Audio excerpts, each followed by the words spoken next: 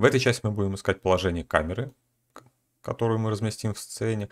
Добавим источники света для более выгодной подсветки нашей сцены, наших гор, нашего ландшафта. Я бы хотел немного опустить землю вниз и часть ландшафта, конкретно вот здесь, также немного опустить вниз. Для чего я хочу это сделать? Мне не совсем нравится, каким образом у нас выстраивается вот здесь вид. Я хочу, чтобы было большее пространство, свободное для работы именно какими-то, для заполнения какими-то предметами и так далее.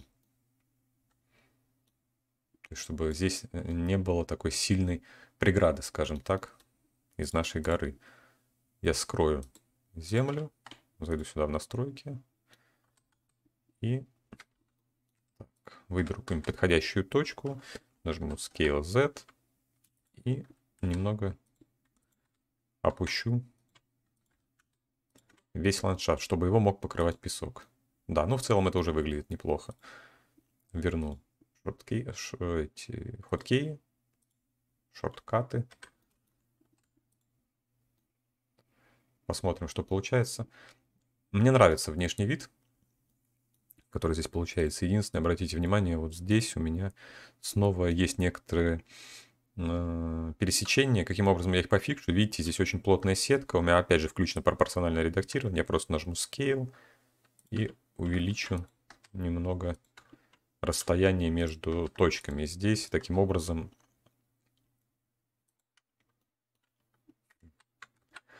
и таким образом GZ. Здесь появится свободное пространство для деформации, которая сюда упала с помощью дисплейсмента. Одну секунду.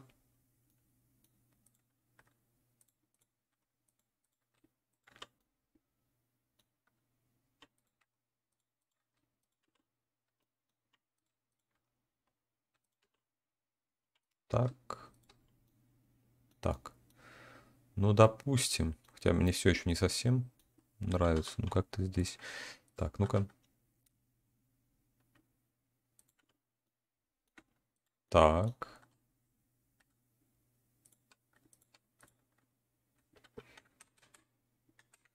Можно выбрать часть точек, нажать правой кнопкой мыши и выбрать Smooth Vertex. Можно повторить эту ситуацию несколько раз. Точнее, эту операцию Smooth Vertex.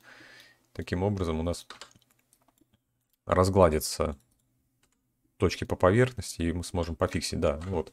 Такой результат уже лучше. Смотрим на предположительный вид. Я думаю, что камера в целом будет выстраиваться откуда-то отсюда. Глобально наш ландшафт уже достаточно сильно опущен вниз, но я здесь опущу еще, чтобы он совсем не поднимался, его совсем не было видно. Да, наверное, так. Землю выдвину вперед, поверну ее. Смотрим, что получается. Пожалуй, вот этот край я бы хотел развернуть к камере. Каким образом это можно сделать? Опять же, со включенным пропорциональным редактированием просто нажимаю клавишу R и поворачиваю. Оп, и отодвигаю. Также делаю здесь. Смотрим, что получается. В целом получается неплохо. Также смещаю вот эту геометрию. Немного увеличу землю. И предположительно мой вид будет вот отсюда. То есть я хочу как-то таким образом смотреть на нашу композицию. Давайте продолжим. Продолжим выставлением камеры и расположением источников света.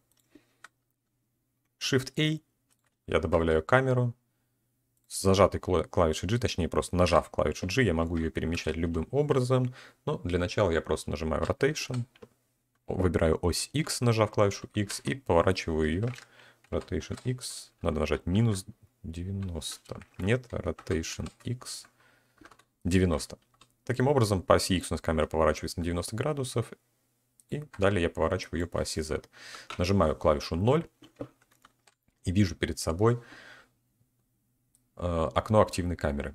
Сейчас я добавляю дополнительное окно для того, чтобы смотреть на одном окне, чтобы я мог видеть то, что отображается в камере. На данный момент я нажал Ctrl-B, Ctrl-B, выбрал рабочую область камеры, и теперь, когда я буду переходить в превью рендера, я буду видеть только то, что у меня отображается в камере. Если бы я этого не нажал, то мне бы было видно все. Это нагружает и систему, и может сбивать с толку при настройке общего вида. На данный момент меня не совсем устраивает, как это выглядит. Почему? Очень мало перспективы, мало элементов. То есть у нас красивые горы, они практически все здесь съедены ракурсом. И сам по себе вид очень такой в лоб. На этом, в соседнем окне я могу перейти на вид сверху и начать двигать камеру и искать какие-то ракурсы наиболее интересные. Допустим, если мы предполагаем, что пирамида со ступенями и так далее будет находиться здесь, то можно расположить камеру таким образом. На данный момент нам не совсем понятно, то есть откуда мы смотрим. Я бы предположил, что точку зрения хочется сделать, как будто мы стоим на каком-то пригорке, да, и вот смотрим на нашу композицию. Если у нас камера уже не находится не в одной из осей, а мы по-прежнему хотим повернуть ее по оси X относительно самой камеры, я могу просто нажать Rotation и зажать клавишу X 2 раза, кликнуть X, X, и таким образом она у нас будет вращаться по оси X по своей, по собственной оси, а не по оси сцены, да, не по оси мира.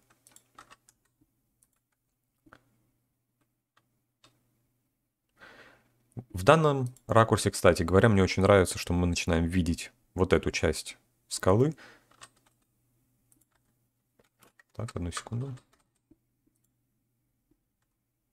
Но как-то она у нас здесь не ложится.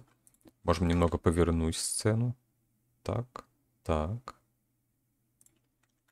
Это уже выглядит неплохо. Здесь есть небольшой недочет в том, что я источник света установил, врезавшись в ландшафт, и поэтому не совсем полноценную картину вижу того, как у нас выглядит общий вид.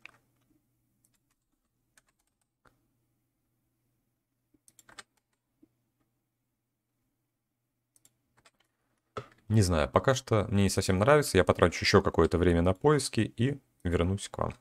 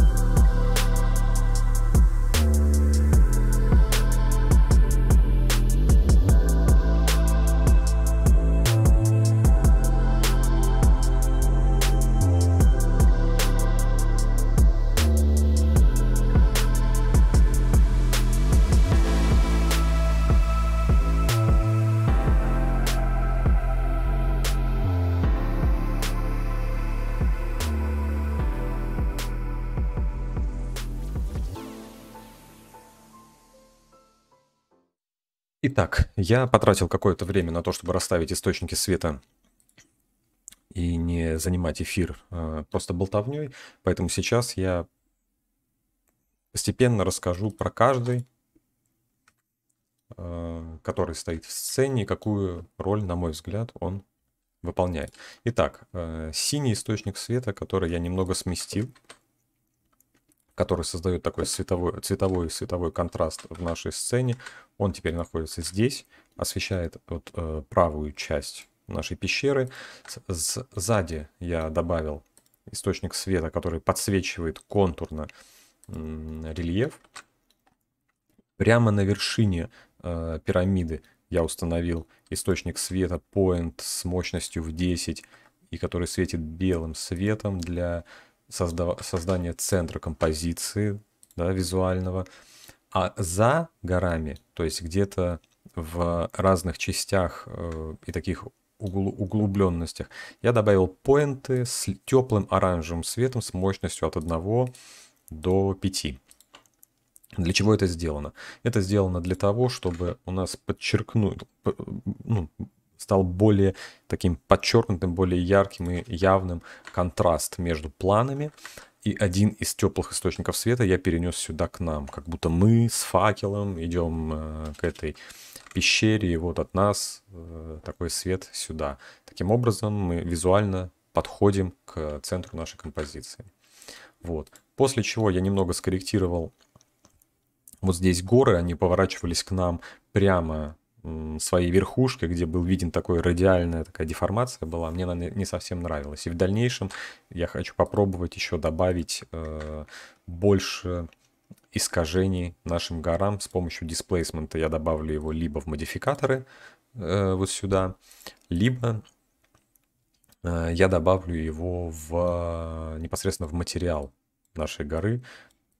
То есть закину, как с песком мы делали, вот сюда вот через вороной добавлю еще искажений. Хочу напомнить, что если вдруг вы соберетесь повторить это, вам необходимо будет зайти в настройки материала, Setting, и здесь поставить Displacement and Bump. Вот. На этом я заканчиваю. До встречи в следующей части.